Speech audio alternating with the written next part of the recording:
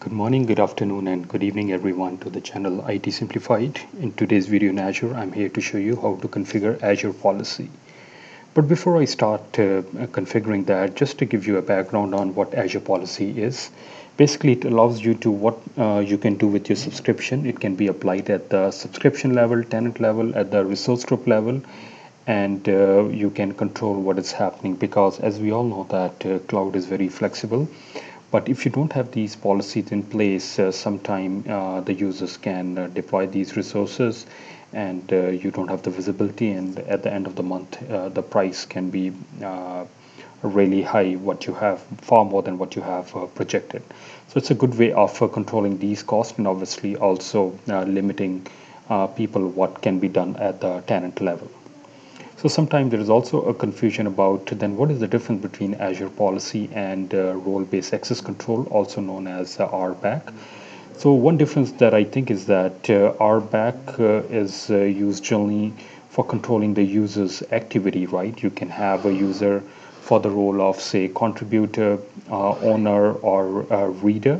Whereas Azure policy, it works more at the resource properties level, or what locations are allowed, what kind of series of virtual machine you can deploy within the subscription or in the resource group. I think that's one of the major difference.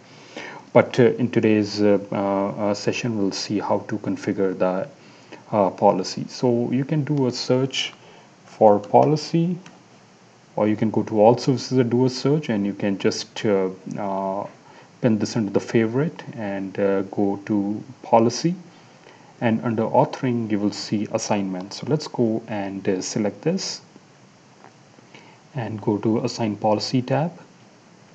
It will open a new window for you in which you have to pick your subscription.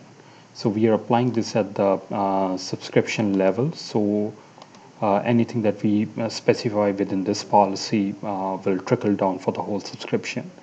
If you have a resource group, you can also specify for the resource group, but I'm doing this at the subscription level. You can also exclude certain resource group from within this policy. So if you want to do that, you can do, but I'm going to ignore this. And under the policy definition,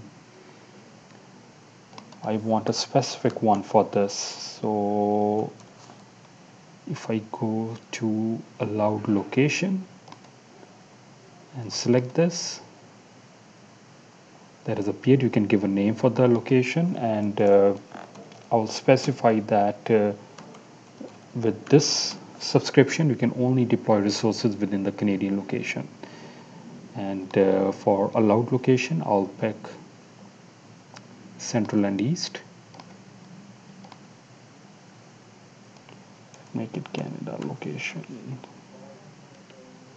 only, and click on assign.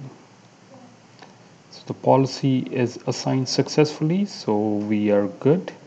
And let me now test this. So I'm going to go to virtual machine tab and try to add one machine within a location which is other than which my approved location is. So let me pick a resource group. I think I already have one.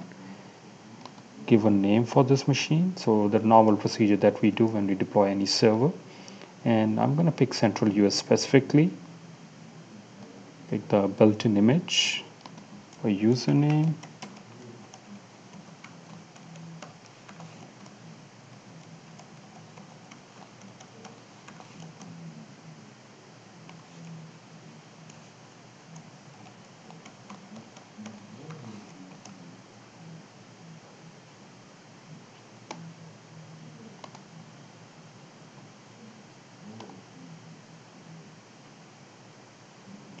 most of the stuff I'll leave that to the default. Go to networking, because we just want to test this. Go to management, review and create. Click on create. It's trying to deploy this in the resource group, and as you can see that I get this deployment failure. It means that because I have chosen specifically my location which is not within the approved within the policy, this deployment is denied. So as you can see that this is a great way of controlling your resources within subscription level and makes the management much more easier. I hope you found this video on Azure policy useful. Thanks for watching. Have a good day.